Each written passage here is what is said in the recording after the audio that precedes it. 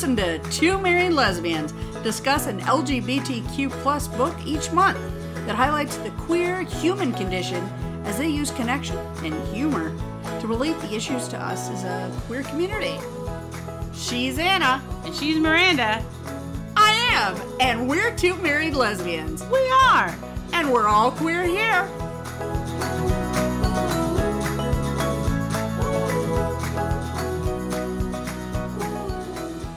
All right, so welcome on back. Very exciting to be talking about a lovely book.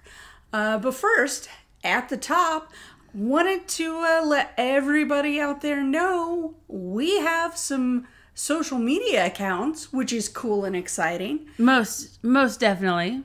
Yes, hit absolutely. Us up. I'm going to hit you up. So at Facebook, and we're going to make it real easy. At Facebook, it's just All Queer Here Pod.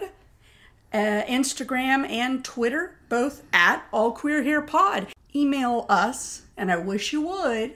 It's because we want to hear from you. We really do. Book suggestions, lovely things, questions for us we could address on Absolutely. Air. All of which, send it right on over allqueerherepod@gmail.com. Oh, I should write that down. Yeah. What was that again? It was what? All Queer Here Pod, as in short for podcast, @gmail.com. Got it. I'll send you one. Not right now, really? But later. Should I stop the podcast? Well, it's going to be a love note, so. Oh, okay. You're welcome. Can I read it out loud on air next time? We'll see. Let me finish the draft. So just keeping it simple. Okay.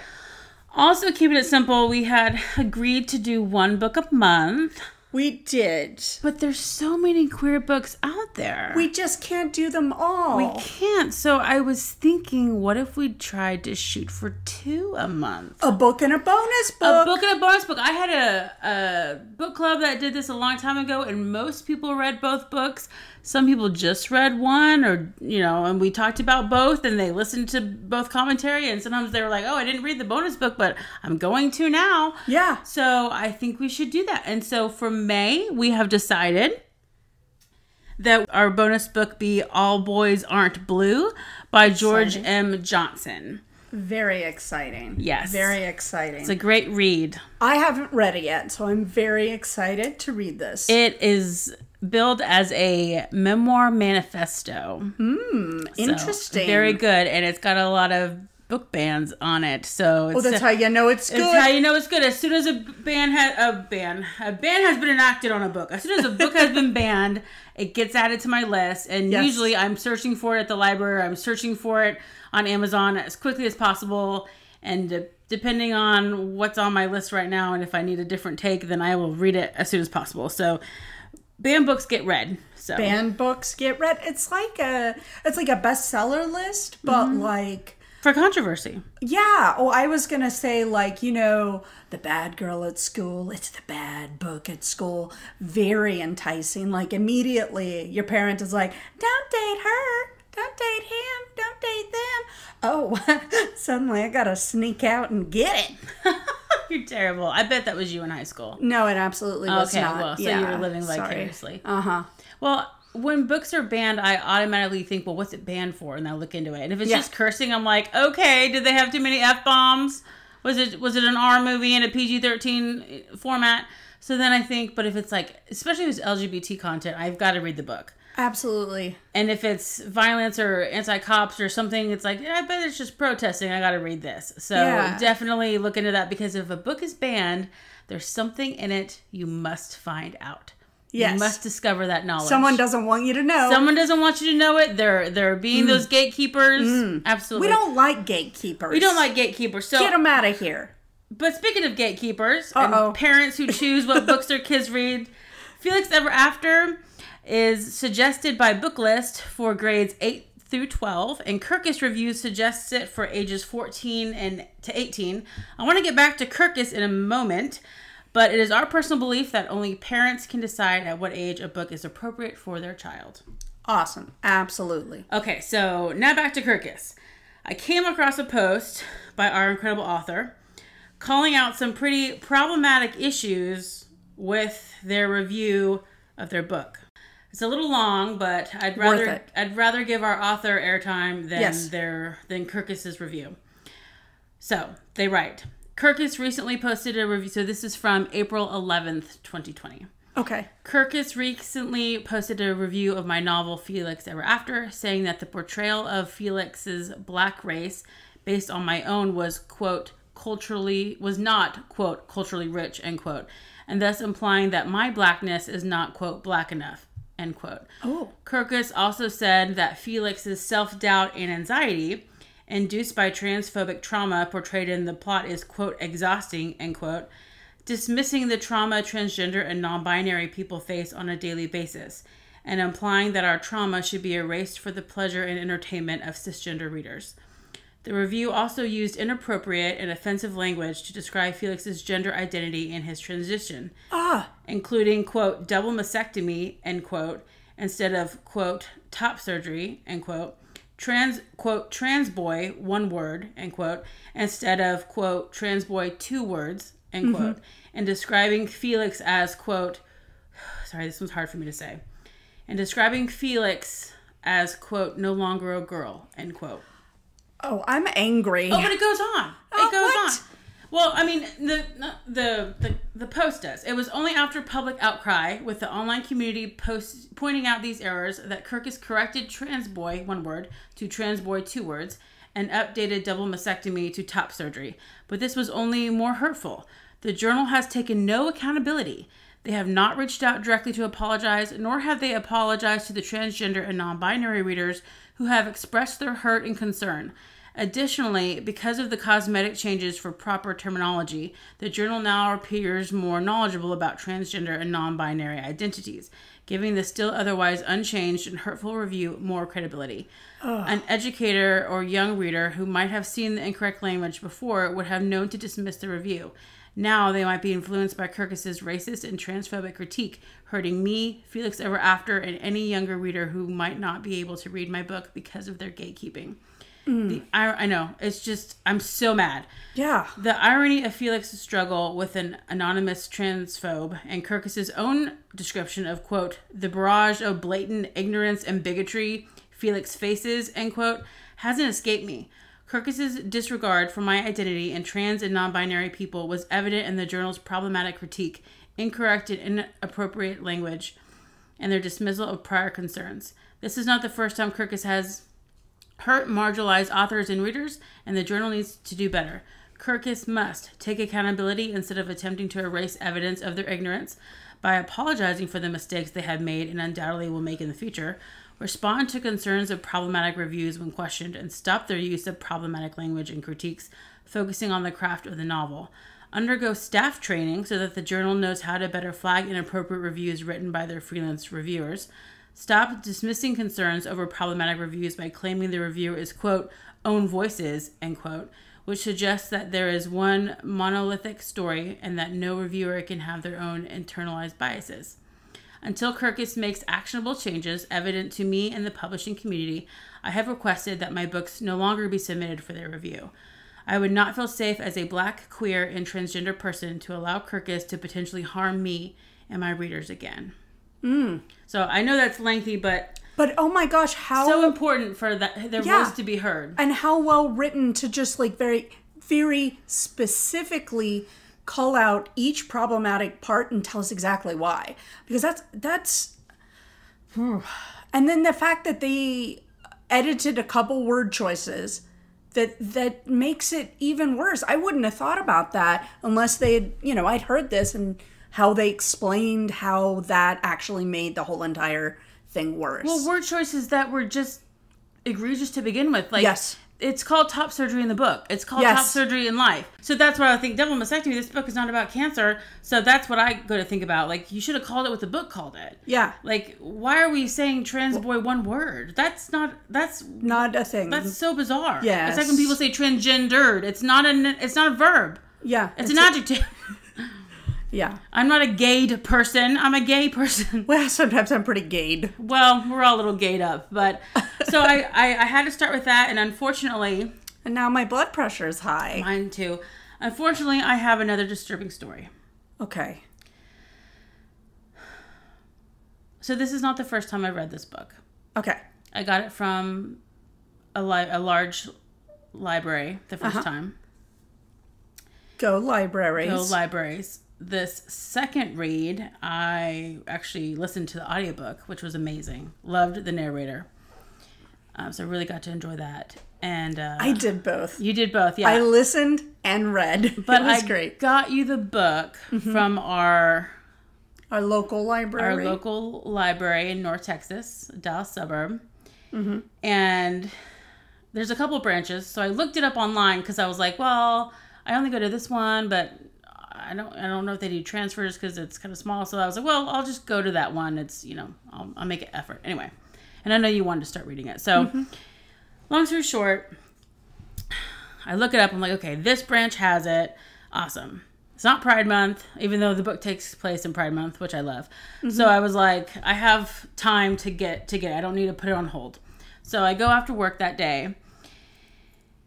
And I'm in the YA section, and I'm looking, and I'm Which is where it belongs. Where it's a YA book. Again, Kirkus, even though that's problematic, Kirkus suggests it for 14 to 18, and Booklist suggests it for grades 8 through 12, which all of that falls into the young adult category. I'm looking, I'm like, I can't find it. I'm like, that's weird. And I mean, it's very common in libraries for books to be misshelved, or it could be in a return bin. Yeah. As soon as that book is scanned in, it says it's available. So I thought, well, I'll just have to go and ask them. And then I thought, well, there's another book I wanted to get. So I go, also queer and in the YA section. So I'm like, well, before I address that, I'll go look for the other book. That book also wasn't there. I thought, well, this is weird. And then I had a thought. I had a thought back to library school when we talked about censorship. And how some librarians self-censor. Either they choose not to order the book in the first place, which is extra awful. Right, which is the worst type of self-censorship, not even providing the book. Yes. But another type is taking a book that they deem questionable or too controversial or whatever. Insert euphemism here for too gay or too queer. And they put it in the adult fiction section. And I was like, oh, this did not just happen. And I was, kind of in my mind, and I was marching. I was marching over there. And as soon as I got there, and I got to the fiction in the seas, and there was Felix Ever After, I picked up that book, and I looked at it, and I thought, oh, no. And then I found the other book that I was looking for also there. Same thing. Same thing. Same category of young adult. So I was so mad. I couldn't even address it with the person at the desk, with the librarian at the desk. The librarian at the desk. I was so upset. Yeah. And usually we go into this blind so that it's a true conversation. But I called you, and you came out to the car. I couldn't get out of the car. I was so mad. I know. And I had to tell you, and I said, I know we'll talk about it, but I've got to break the rule, and I got to tell you this. And you were like, what? I can't believe I live in a city that does that. Yeah. Because the problem is that it's not able to be found by people browsing the YA section. Well, I'll tell you, people who look for it and think it's in the YA. I mean, if it had been one book, I might have said, I'll just buy it. Yeah. And left the library. Yeah. But if I was a queer kid and I knew my mom wasn't going to buy that. Exactly. And on top of that, so many, at least I know, in my experience, I had a lot of internalized homophobia. I know it's very common in a lot of us. I can't speak from a trans experience, but I know a lot of people will have like internalized transphobia and all these different things where we just, as a queer community, bring a lot of shame and a lot of just heavy feelings. So especially if you're, still working through some stuff and you're like, that book is a lifeline for you, right? First of all, you find out this book exists and you're like, oh my gosh, wow, this is such an affirming story that I am like of self-acceptance and yes, self-love. I can see myself in these pages. And so you go to your library and you're like, hot darn, it's in, it's checked in. Like I can just go get it. They have it. They actually have it. How exciting. And you go and you look and it's not there. If you're dealing with feelings of shame or you're, concerned you might be judged for checking out a book or something, are you going to go the extra step to be like, hey, I can't find this? can you help me find that? Where would this be? No, you're going to be like, that's weird. Well, most people don't even know that queer books get targeted for that all the time. So they're not going to instantly think, and of course I didn't instantly think, but I was like, oh no, they didn't. And then like, well, I got to find it out. Yes, they did. Yes, they did. So I had that thought, but I've had that training. Mm-hmm. So, and I was just very upset. So I would have, as a just a layman, citizen, yeah. A citizen, I would have been like, I guess they don't have it. That's a bummer. Mm-hmm. Oh, that makes me very angry. But my true hope, and this is terrible to like wish that somebody would do this, but so books get stolen all the time from libraries. Mm-hmm. One, because people are trying to ban it, and so they just steal it because they don't want people to check it out, which is horrible. Don't do that.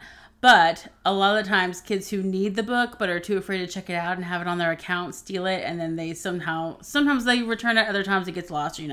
They're kids, and so I was like, well, maybe a kid just really needed it and like put it in their bag and like walked out or whatever, And we don't support book theft. We don't support book theft. But, just bookmark it and read it and put it back on the shelf when you're done and then come back the next day and read it, Yeah. Oh, I read so many books as a kid that way. Oh, yeah. Just I didn't want my library. mom to know what I was checking out. Yeah, I'm checking out all this girl stuff. Nope.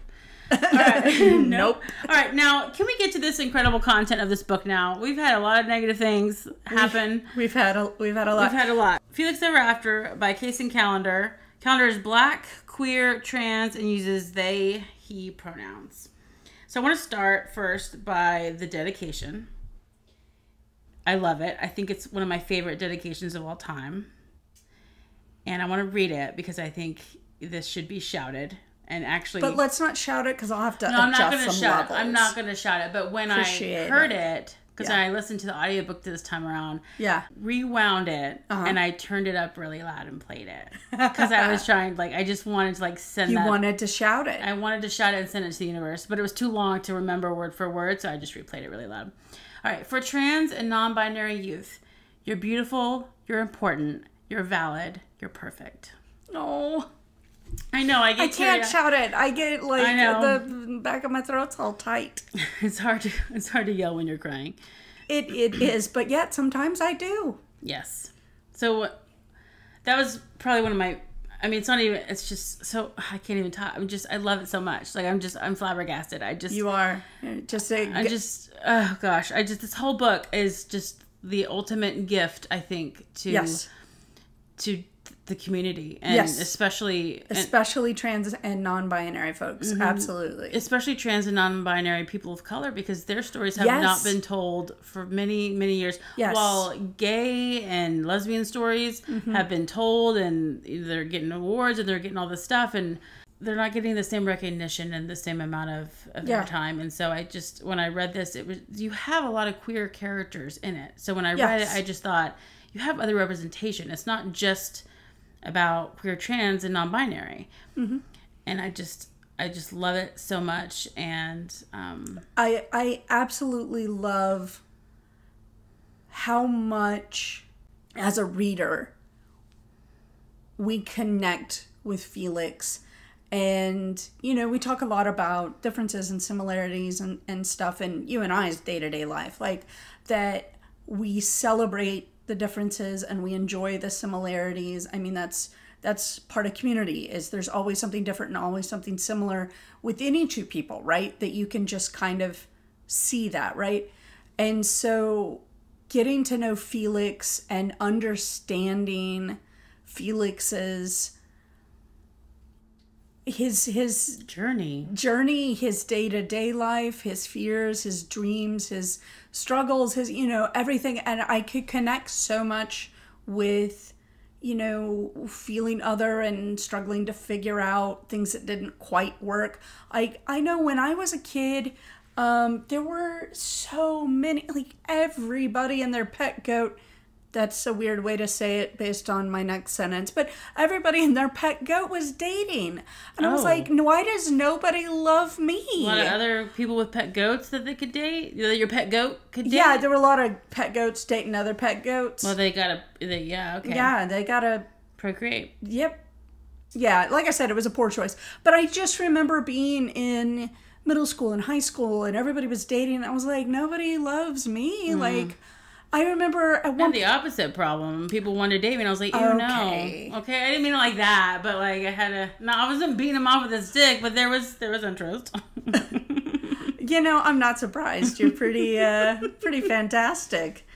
Meanwhile, I think I was throwing out all the weirdest vibes. So, kept chasing off best friends. It happens. But I really related to his anxiety. Oh, yeah. Because I dealt with so much of that growing up and even into adulthood. Mm-hmm. And so, I hate to bring it back to the terrible review, but when it didn't recognize that that's something that trans people and queer people in general, but especially trans people. Yes. And I would say, like, especially trans people of color, because there's a part in the book where he mentions that because he is a trans person of color, his life expectancy is in his early 30s. That stopped me. Mm-hmm. Like, I just stopped. I had to take a beat because that anxiety is, we need a stronger word for that, because it's a severe anxiety. Yeah. That's real. Yeah. It's a life shortening, you know, what's the word for that? Not acute, but chronic. A chronic anxiety that's just pasted on top of everything else you deal with. I really enjoyed in this book how much we got to examine the layered way that different identities kind of stack. Intersectionality plays a part. And it made me think of something. And I'm going to try to describe a metaphor, and I talk with my hands. So, Anna, this will look one way to you, but listeners, just try to picture what my hands are doing. No more goats, right? No more goats. We're done with goats. We're going to just put them in a field because they like that, presumably. Anyway, each of us has dreams, goals, things that we want in life, right? Things we enjoy or what have you. Like whether it's being on a school team or a job, or, you know, one day I want to be a mother or father or have a significant other, have a house, whatever it is, right? Everybody has that. It's a unifying experience of having a goal and a dream. And then our identities, the more they are not centered and rewarded and treated as normal by society around us, and become treated as other, like as a woman, if you're a woman, not a man, or if you're non-binary or trans and not just a cisgendered man, that's other. So let's put a filter over your goal. Okay, now if you're not white, let's take another filter and put that over your goal. You have a disability. Oh, you have a disability, put a filter over your goal. Or are you a person of color? Put a filter. I think I already said that, but we'll just put more filters over it. You know, are you... it distorts the image. Yeah. It's real hard to get to that goal. You can still do it, but how much extra effort to stay focused on that goal? And I was just like, that's a lot. Totally doable, but that's a lot. I think that's why for me, when his teacher, Jill, was telling him to do self-portraits, and he was like, oh, she's just saying that. And I remember being like, no, like, you start to like argue with it. That's how you know it's a great book, because you're like, no, you need to do it. Go like, do it, Felix. You know them so well, you just want to like jump in and talk to them. Like, okay, pep talk over, let's go. And then when he finds out that he makes the showcase, and way to jump to the end. Well, it's so good though. Like, when I think about that, like how hard he had to work, because at one point he was working on it and he was having a tough time, and he like destroyed the painting. Just really disconnected from it. And I just think for him that was so important, because he has had to work harder, because his dad is making ends meet. His best friend has a trust fund coming up. Oh boy. So I just was like, talk about two different worlds. Yeah. I had and this was so well written, but I had such a complicated relationship with Felix's father, because you're like, oh yeah, oh my gosh, he is busting his butt, working all these jobs and doing everything, paying for top surgery, doing everything on paper.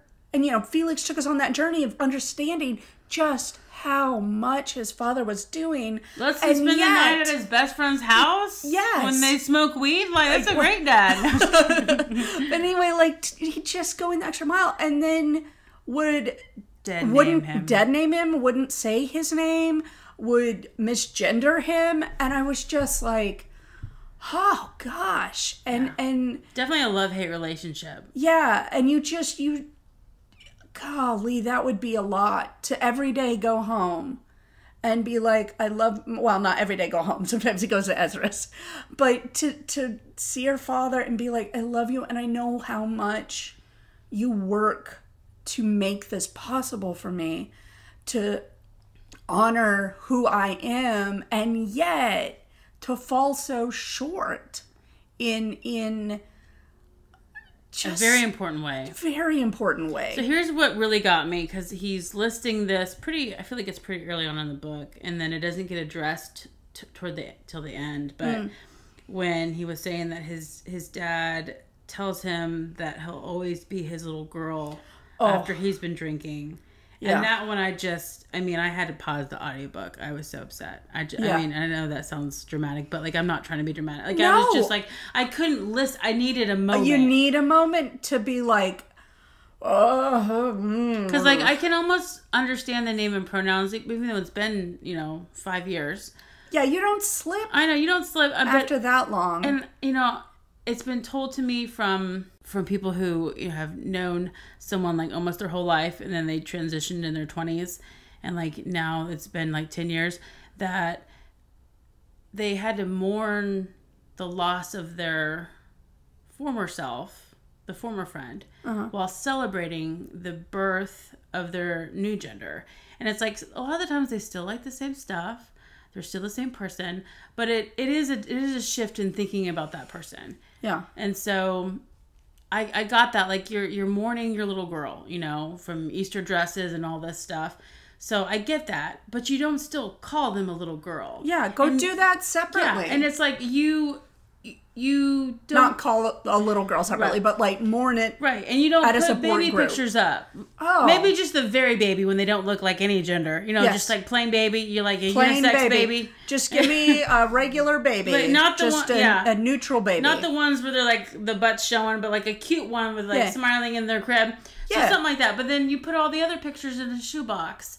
And when you're sad, you look at them. Or when you're happy, you just want to celebrate your kid. Because you want to remember those times. Yeah. But you don't display them. And that might be hard because, for the first 12 years of his life, he was someone else. And that's a lot of... he wasn't someone else. He looked... I didn't mean he was someone else. Yeah. You know what I mean? He was someone else to his dad. Yes. That's how his dad saw him. His dad said it, yes. So for me, it's the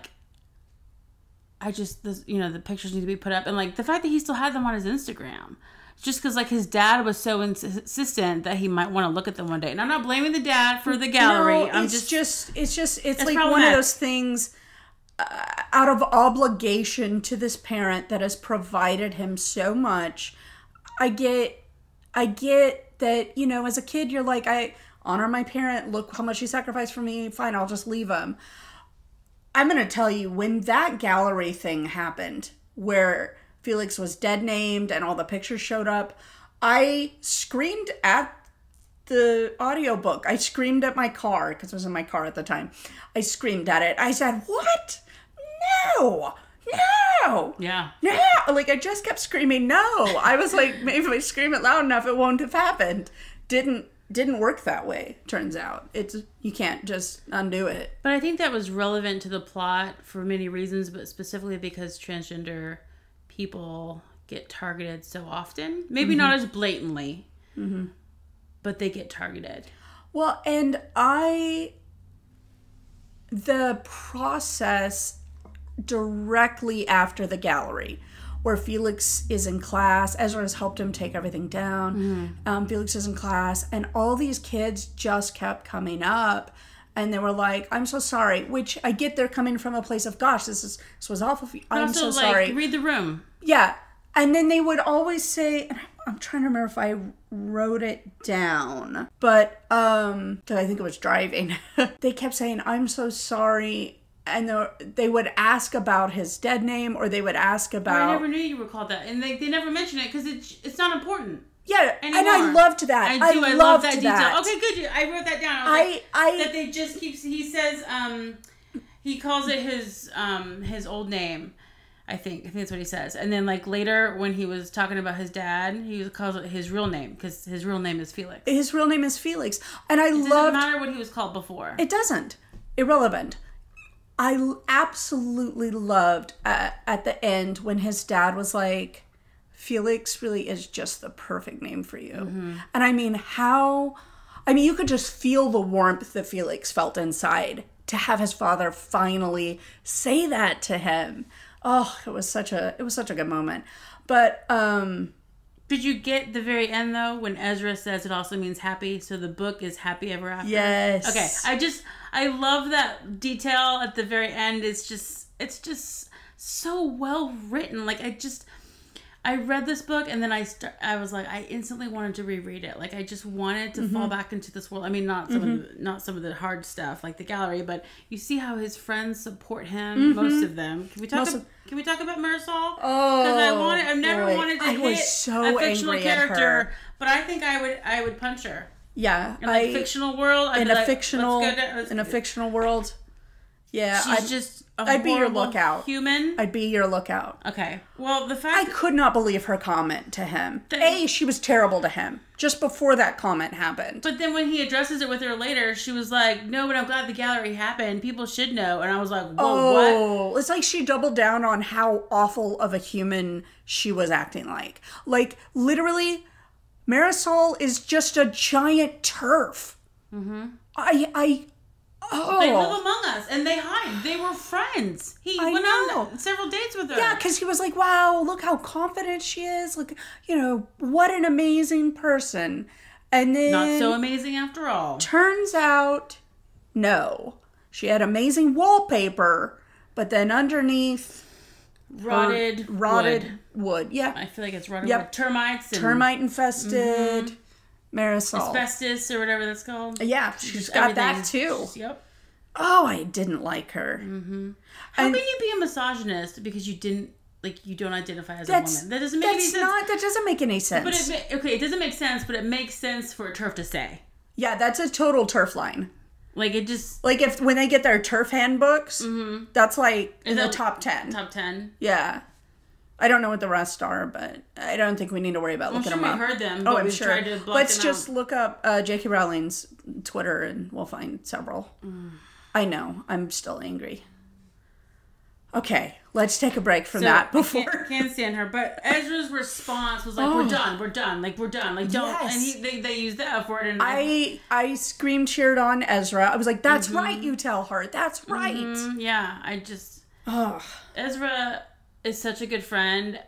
I somehow was surprised that they got together. Like, I don't know why. I think because they were just such good friends, and I didn't get the vibe, And a lot of friendships are like that lead to love.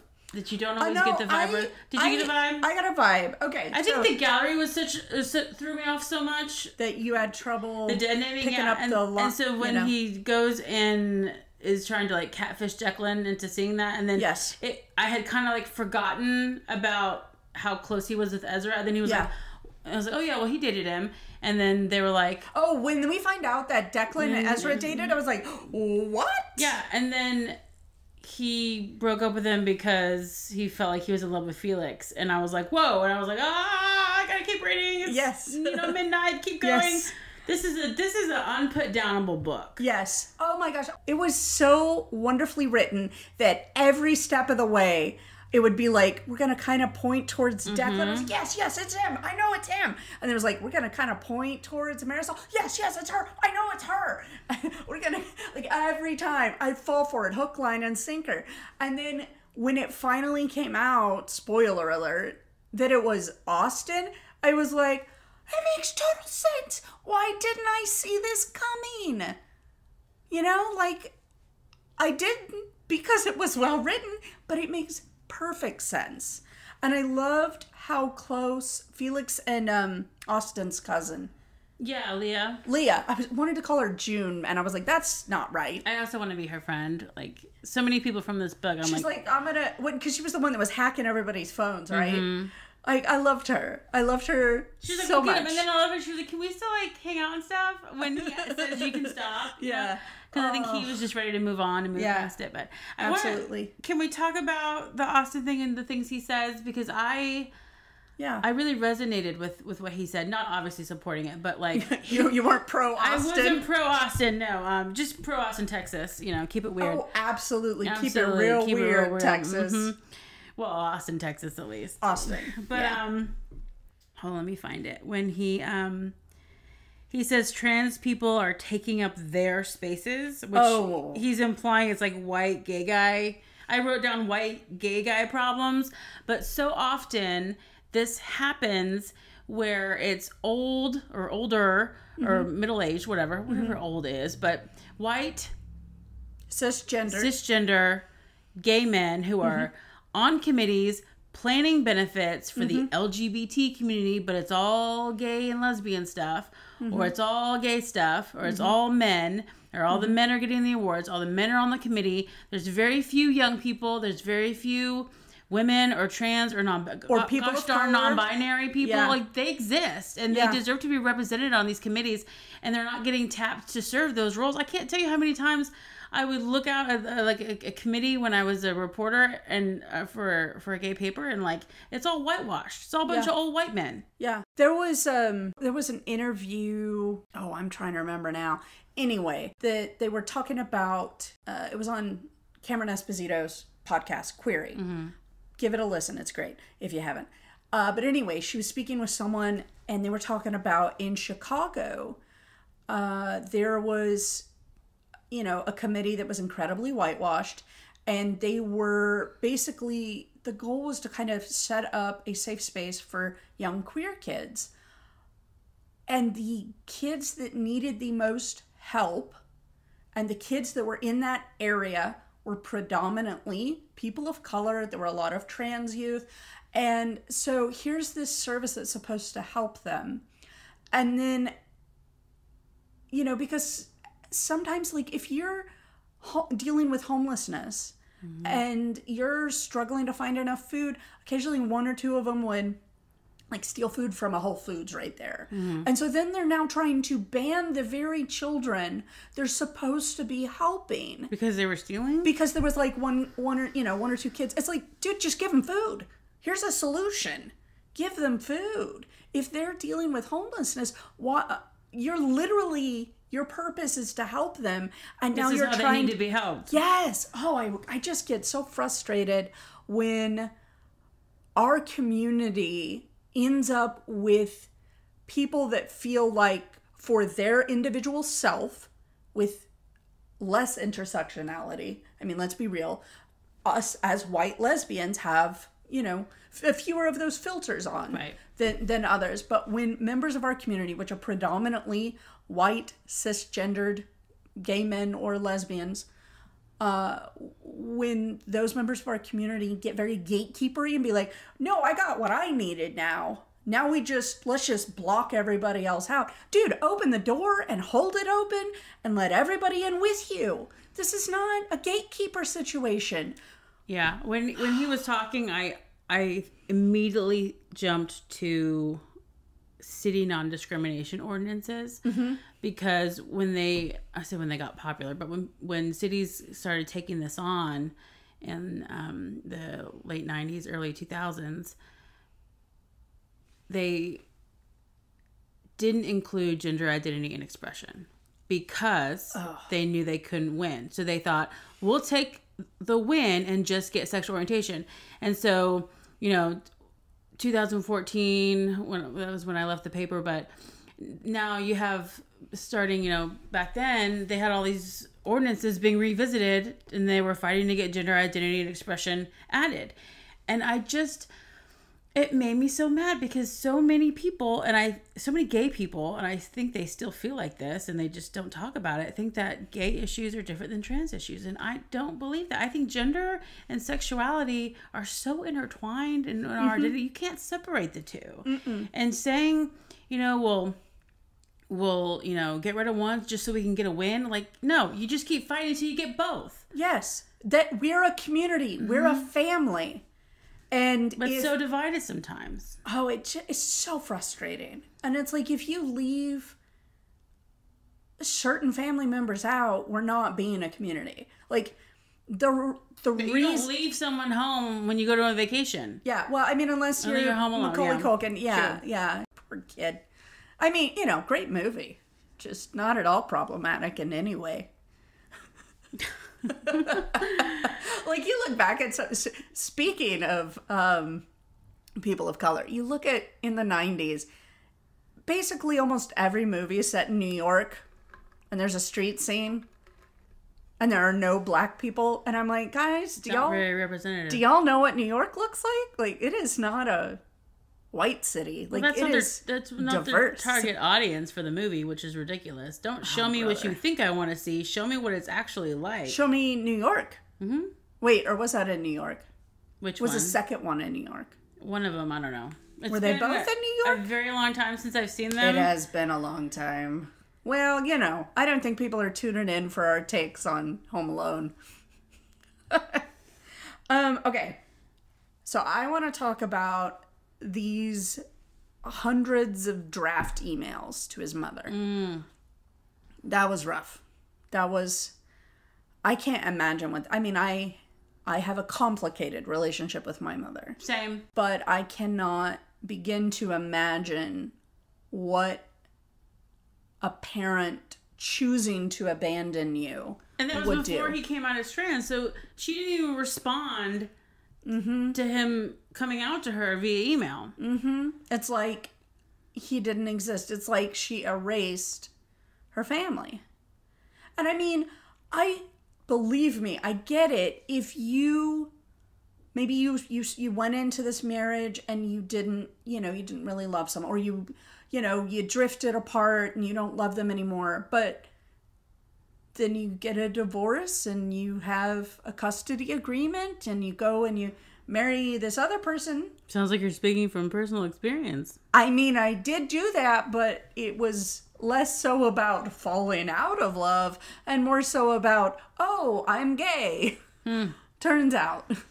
Spoiler alert. I really thought, and I know this is just me thinking that everything's going to be great at the end, but I love how realistic this book was. Yes. And the fact that I really believed that she was going to respond when he came out as a demi boy. So bad. But then when she didn't, and I got to the end, I was like, you know what? But that's realistic. That's true to the situation. Yeah. And when you have everything that's perfect at the end, you kind of go like, oh, okay, well, that's not really realistic. And I think it kind of sours it for you. All of the incredibly emotional moments, all of the incredibly touching, beautiful, warms you from the inside out moments, like when Felix discovers Demi Boy and is like, this is it. That's it. That's me. And then when what was it? The non-binary person at the resource center. Yeah, I forgot their name. Was it? Well, I'm blanking.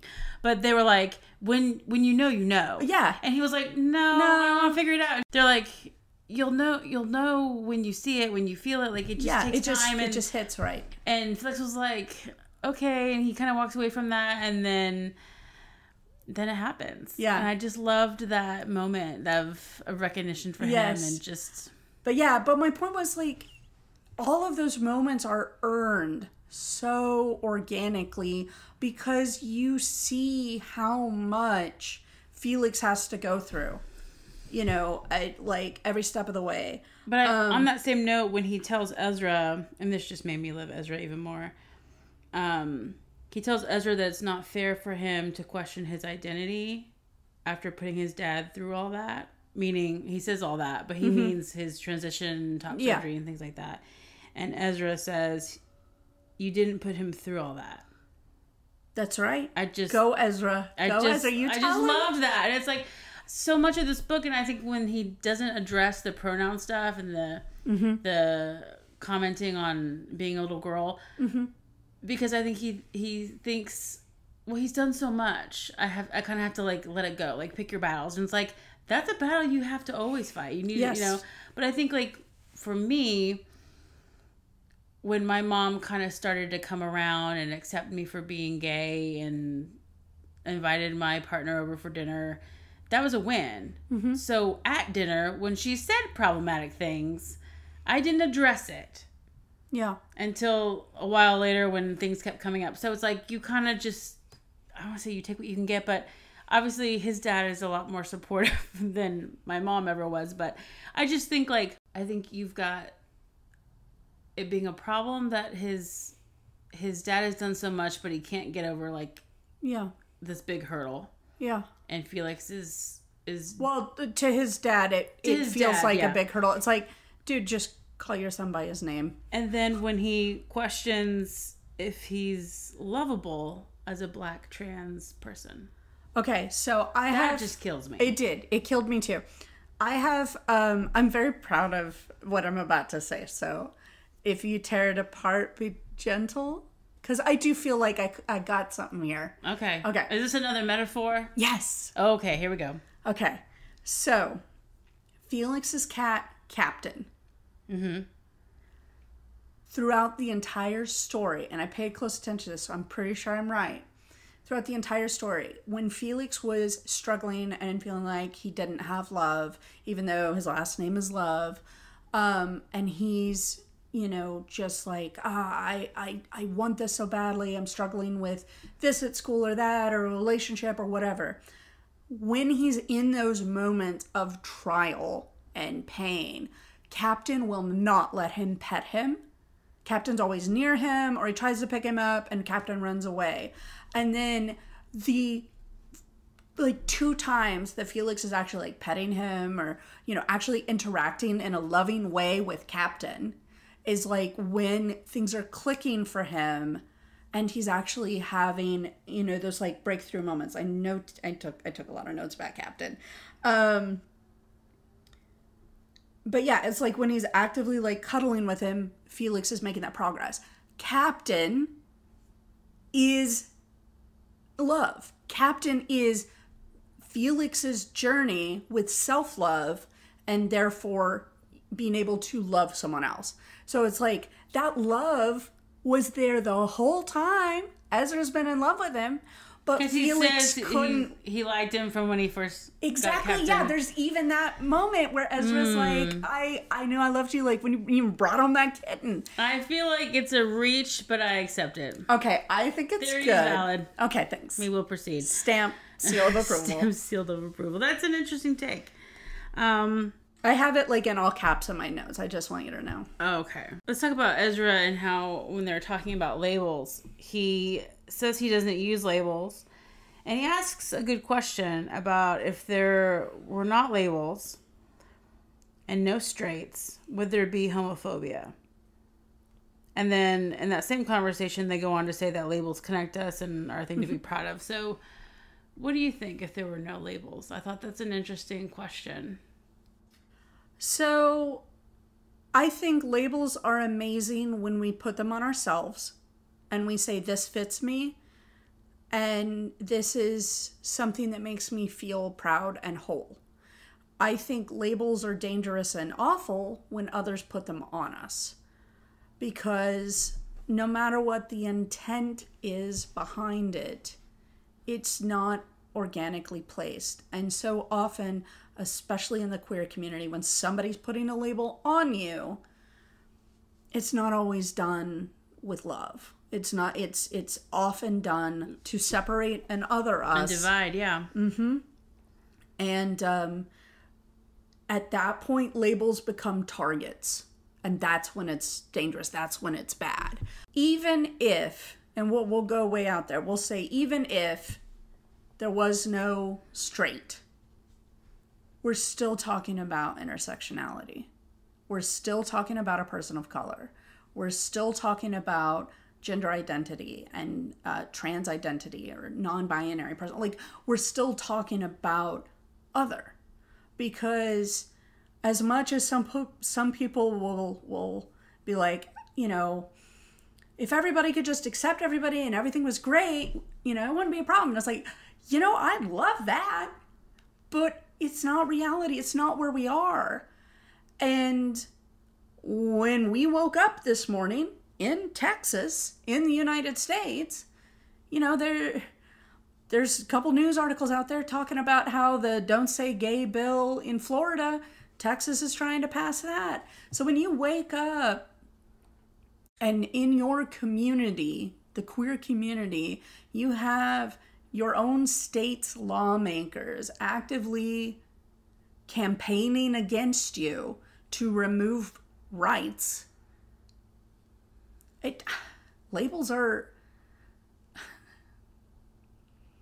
Labels in that regard are just designed to keep certain people in power and to harm others. That's it. And I wish it weren't true. I wish that trans youth in Texas weren't so aggressively and egregiously attacked with by our lawmakers. There are some amazing people out there that are doing work from every different angle to try to get people the care they need, to try to fight these unjust laws. But in the meantime, there's just a whole lot of harm being done. And even if, you know, even if the situation with the CPS having to investigate child abuse for gender affirming care, even if that goes away, like say it goes away tomorrow, it's gone, boom. Would love that. The damage is still done. Mm-hmm. You've told trans kids that they shouldn't have the necessary doctor-ordered care that they need and that they want. Mm-hmm. I don't believe that all trans people need to be on hormones. Yeah, it's an individual journey. Medical procedures, right. Exactly. It's up to that individual trans person, or if they're a minor, them and their parent. So for some people, it doesn't apply to them, but they should have the choice. Yes, they should not.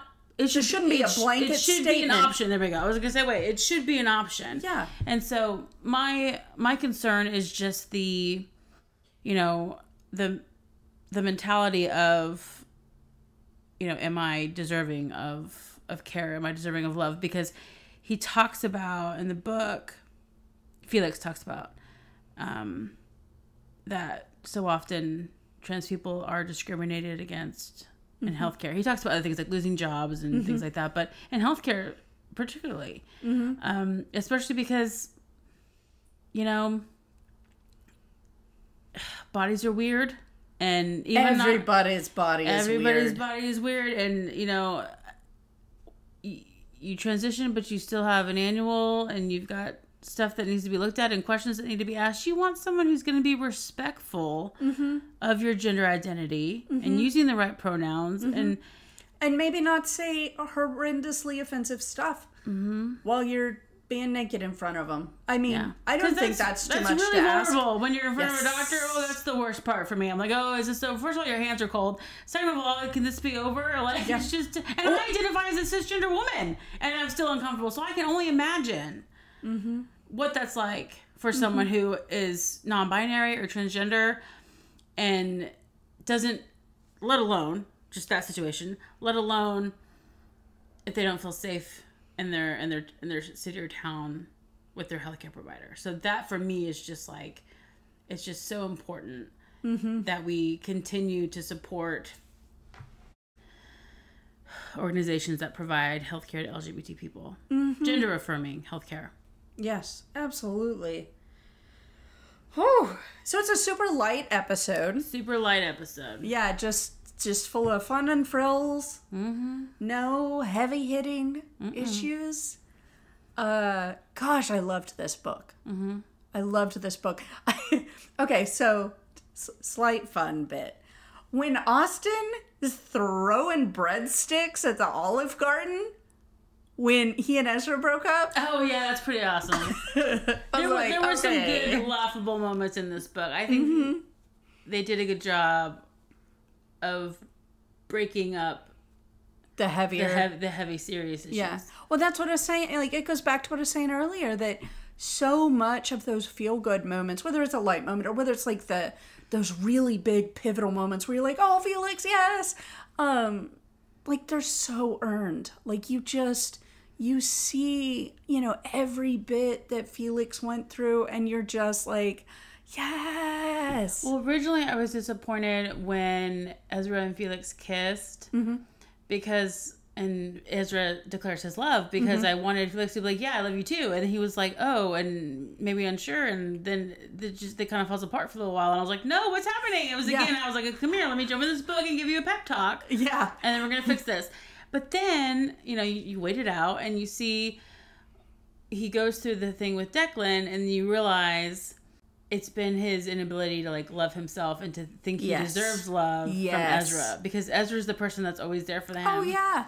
And so I just like that once that journey is on the way, on the tracks, I don't know, but I just was like, we're here. And then the pride, it was just so cute. It was. It's like that moment in Love, Victor, the TV show, where they're like, picture, your future. Raheem. Who would you want in it? And he's like trying to decide between. Was it like your best day or something happened? And who do you want to tell? He's like, close your eyes. He's like, do it. It's fine. Who is it? Who would it be? And it's Raheem or help me with the other guy. Long hair coffee band. We know. Benji. I didn't get there. There's so many names, so many books, so many stories. But it's good. So many queer stories. But anyway, okay. But anyway, I loved that part, and I was like, okay, I'm not going to criticize Callender's work because they're amazing, and I just have to like realize, okay, there's the point, because this is the third book I read by them. Yes. And each book I've read, I've loved even more than the last one. It just gets better. I'm just so like I think they're just a gem to the world. They are a gift. As a human. And like I said, this book is a gift. We don't deserve them, but we're so thankful they're here. I think that's why, and not that it wouldn't have upset me with other queer books, because there was another queer book that was misplaced from YA to fiction.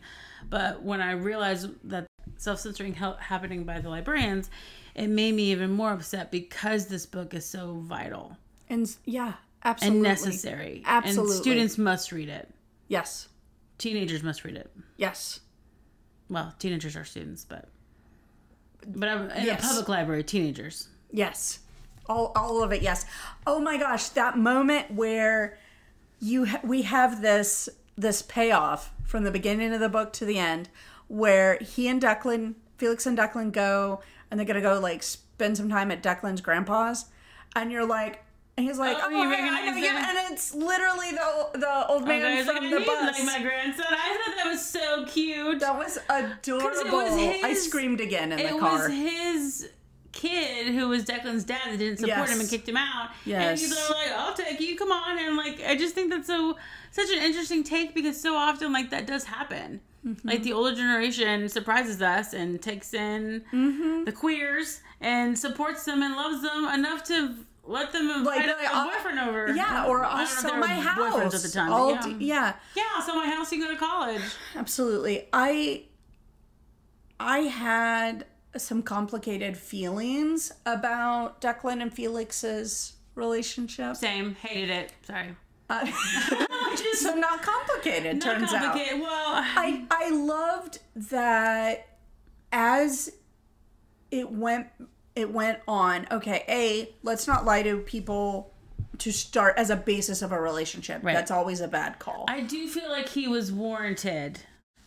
It was warranted for him to see if he could find out who, because the school wasn't doing anything. Oh, yes, agree. But when he kept going, that was where it was like, ooh, woof. Teenagers, like when I was a teenager, I didn't always make the best decisions at times. No. Too many hormones, but and the prefrontal cortex is not. It is developed. Just not. Yeah, their reasoning skills. Woof. They make interesting choices. At moments I would feel for Declan because I would be like, gosh, I mean, just a great example of hurting people from both sides.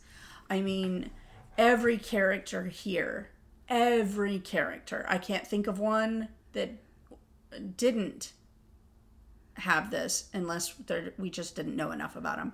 But like every character had something going on that was causing pain. Whether it was a parent that wasn't accepting, or a parent that was absent, or parents that were working too much. That he can't come out. Exactly. So it's like all these different teenagers had very complicated, very adult problems that they were having to deal with, and then be teenagers and like go to school. And what is viewed as one of the most accepting places in America, in absolutely, New York. Absolutely. And so, like, one minute you wanted to strangle Declan, or slap him, or punch him, or whatever it is, whatever violence you were wanting to threaten him with. But then you kind of just have these moments where you're like, he deserves love too. He deserves to have some personal growth, meet a special someone, have in his future. But when they had their rendezvous, when they went to Declan's grandfather's, I wanted to just kind of smack him upside the head, because it's another punchable moment for me. Yes, I have strong feelings about this book. Yes, he made so many assumptions about what Felix would want.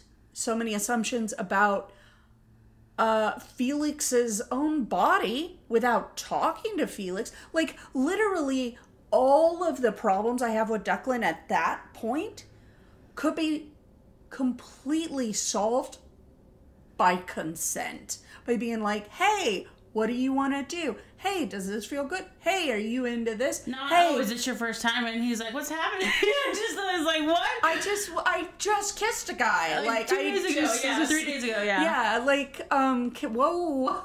Whoa. It also bothered me that he expected something to happen as a way for him to prove that he loved him more than Ezra.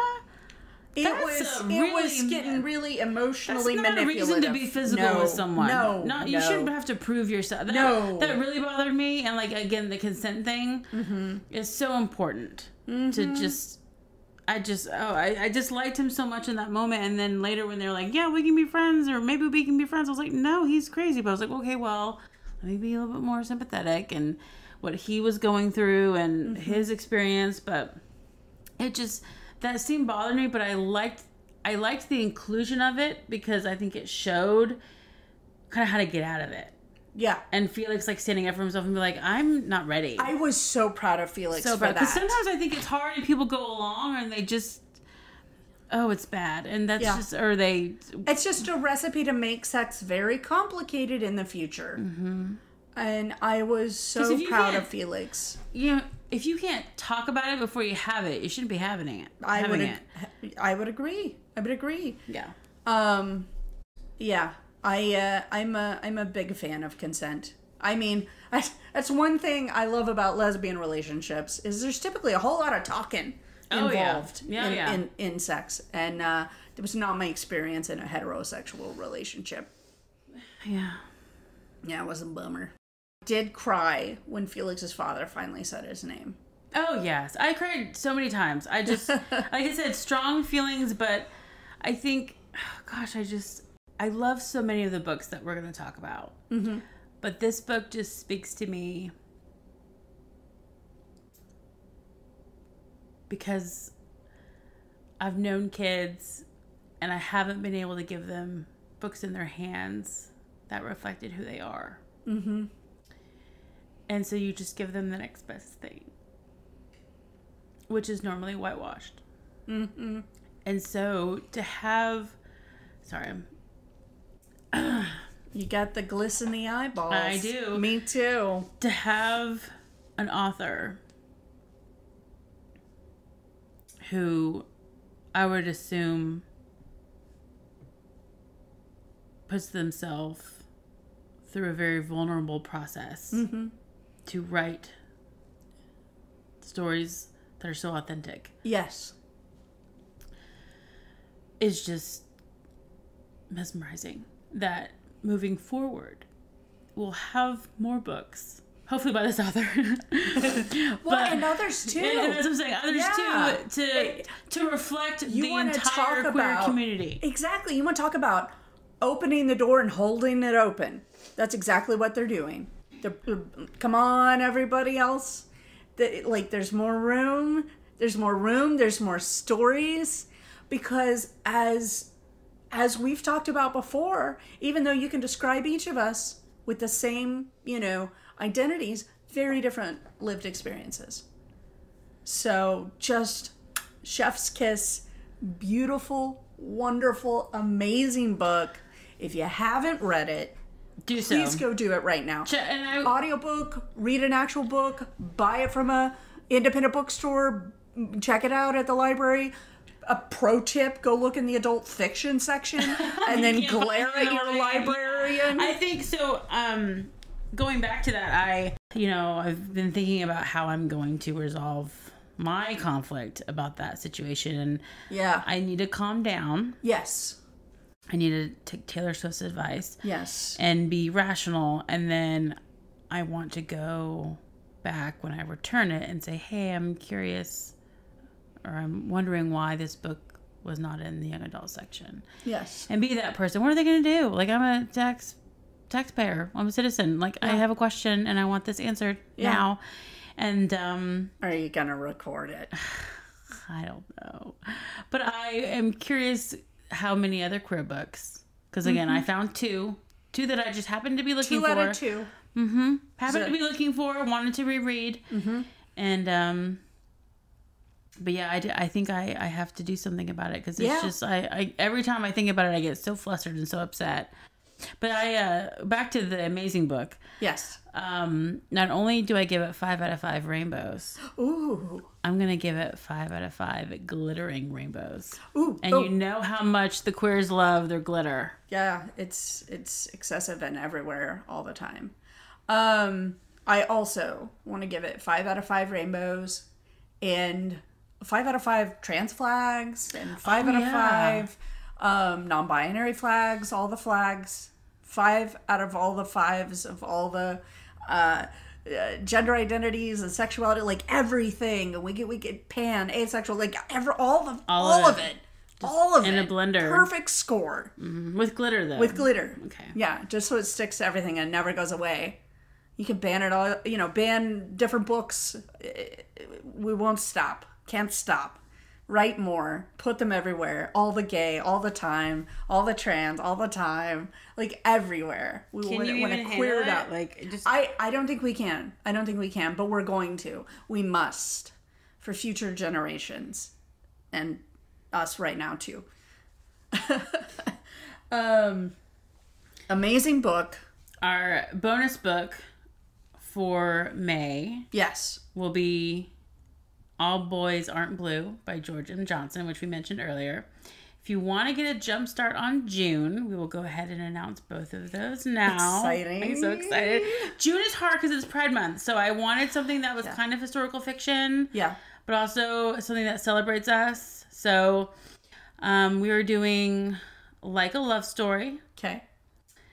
And Love is Love, the graphic novel anthology. Yes. Which the proceeds to that go to the victims' families of the Orlando shooting. So that's a good one to actually go and buy. And as we mentioned earlier, check your local independent bookstore. Absolutely. Or see if they can order it. Most of the time they can. Yeah, a lot of times they'll order it. Actually, and sometimes it's even faster. Yes, sometimes. In fact, or cheaper. Yeah, I found sometimes. As we wrap it up, just wanted to remind all y'all out there, check us out on social media. Again, Facebook is All Queer Here Pod. And Instagram and Twitter are both at All Queer Here Pod. And, of course, you can email us your thoughts and questions. Love letters. What? No. Okay, you can email me a love letter. But we want our listeners to love themselves. And if you want to email us, allqueerherepod@gmail.com. And until next time, we're all queer here. Absolutely. But wait! Whoa! let's stop the music. We have an update. An update. An update. All right, folks. So we have a late breaking update that I'm going to edit back into the end of the episode.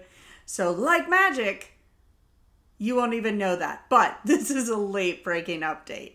Anna, what do you have for us? Well, we talked about at the beginning of this episode that the book was not in the YA section, even though it was suggested for grades 9 through 12 and ages 14 and up. And then I found it in the adult fiction section, having remembered what I learned in library science school, and that it was self-censorship on the librarian's part. And I waited a couple weeks to go back because I was very upset. Remember, I called you and told you I was upset. I was also upset.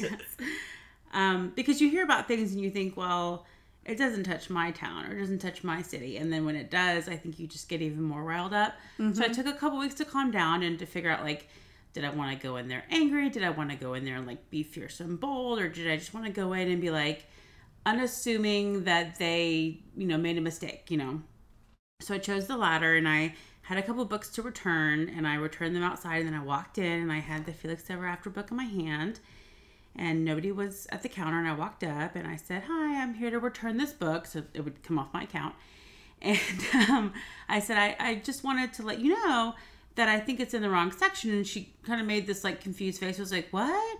And I said, yeah, it was in the adult fiction section, but it's a YA book. And she was like, oh, and kind of, like, looked very confused. And I said, do I need to fill out a form or anything? Because sometimes, when you make a complaint or whatever, you have to fill out a form. She's like, no. I said, okay, well, thanks. And then she just looked totally baffled. Like she was going to figure it out. And she was younger, so maybe she's more on the progressive side. I know it's terrible to think, but... Hold the fingers crossed. Fingers crossed. I kind of figured I'd give it a few weeks, and then I would go check it out again. To see... Not check the book out, but, like, check out look for the book. Yeah, look for the book and see, and then be like, hey, I noticed this was in the adult fiction section. I came in 2 weeks ago and specifically said this was in the wrong section. Can I talk to someone about it? So there might be another update at some point, but... Okay. It was kind of anticlimactic. It, like, took less than a few, But you like did the seconds. First step. It was the first step. You assumed positive intent. I did, and I think that made it better. So if I went in, which is I more could than say, what we're usually given. Right. So I could have gone in and said, I'm upset about this being in the wrong section. But instead I said, I think this was put in the wrong section, or I think this was misplaced. I can't remember what I said, but I said something to that effect of, I think this is in the wrong section because I found it in adult fiction, but it's a YA book. And then she looked really confused. So either she's new and didn't know about that practice, or maybe it was a rogue librarian who made the decision. But there's nothing in that book that suggests it should be an adult book. Agreed. I like the idea of a rogue librarian. I think that's you, okay? So, if it doesn't shake out our way, you, the rogue librarian, like citizen sneaking into libraries and reshelving the books in the appropriate spots. Oh, yeah, I guess. Well, if it happened again and I found it in a couple weeks, because they should hold the book because they need to put the new label on and then put it in the right place. Because they put... One would hope. Because it says F for fiction and the YA books say YA. And One would hope. My hope is that I go back in a couple weeks and it's in the right section. But if it's not, then I go back and say, hey, I had returned this book a couple weeks ago and I noticed when I checked it out it was in the wrong section. Now I'm just happened to see it on the adult fiction section. I was just wondering if I could talk to someone. So that's going to be the next step, is like inviting the conversation. Escalate. Yeah, escalate it, but like in a concerned citizen way. Yes. Because again, if the books aren't on the YA shelf, kids don't necessarily, I know I didn't when I was a kid, you don't search for a book and then go find it. You just look at the shelves and you just pick books up and see what they're about. Like that's very often what you do when you browse the shelves. Quite frequently, yeah.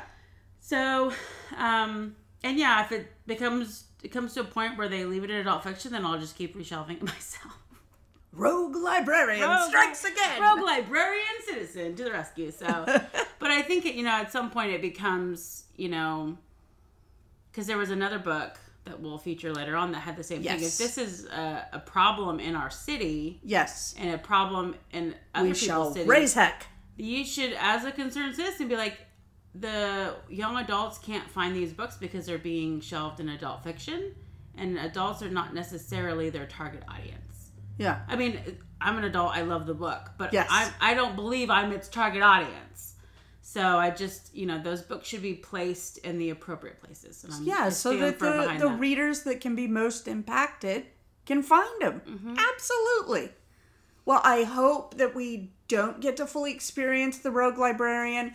I hope that they take your comment to heart and they fix the mistake. Yeah, and then it's fine, and I can just do that with other books, and maybe I'll just start browsing the adult fiction section more closely and be like, whoops, that's YA. Whoops, just like put them all in your cart. I don't think they have shopping carts, but maybe they should.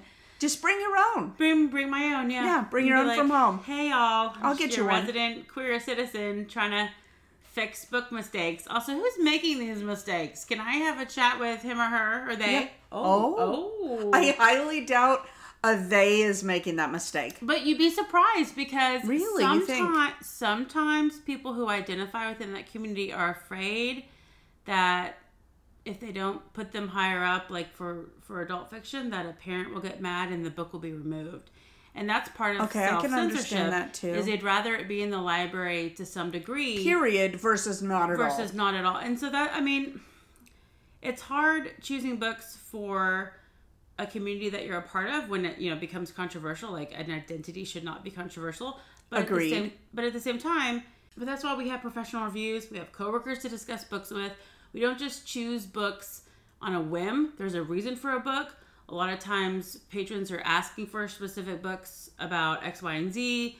And so you're up on what's popular. You're up on what people want to read. Mm-hmm. And so I think with this situation, there could be a lot going on. And maybe we, obviously I don't know. Maybe we're not privy to the behind the scenes. Not privy to that, but I definitely think it's a follow-up situation. It's a conversation worth having. And like I said, I feel like 2 weeks is a good amount of time for them to maybe someone's on vacation. Maybe they have to talk to so-and-so. Maybe they have to blah, blah, blah. They have to go back and look at the records. Yeah. And why it was classified as adult fiction. Because they might have made a note in the system. Yeah, maybe it was in young adult and it got a complaint. And so they bumped it up. I think moving it up as a way to keep it. As a compromise to keep it in the library. But now if there's someone saying, hey, I noticed this is, then we've, yeah, I don't know. Back maybe. Well, you know what? I'm curious. Because I know we have listeners all over the place, and we're excited about that.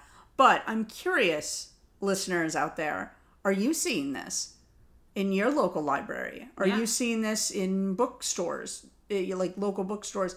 Are you seeing this form of self-censorship out there where you're picking up books to read? Well, I was curious because, our next book is All Boys Aren't Blue.